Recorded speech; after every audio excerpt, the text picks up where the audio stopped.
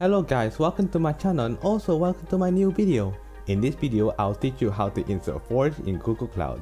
Before watching this video, you need to fully understand how to set up a Google Cloud account. You can watch my full playlist of how to set up your Minecraft server using Google Cloud. It will be on the top right of the video and in the description.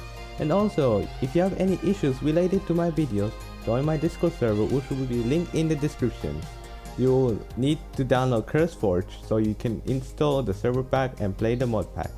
You also need your friend to install CurseForge so you can play modded Minecraft with you. Some mod packs has a server pack which has Forge already installed, like Sky Factory, but some requires you to install it. I'll teach you how to do that.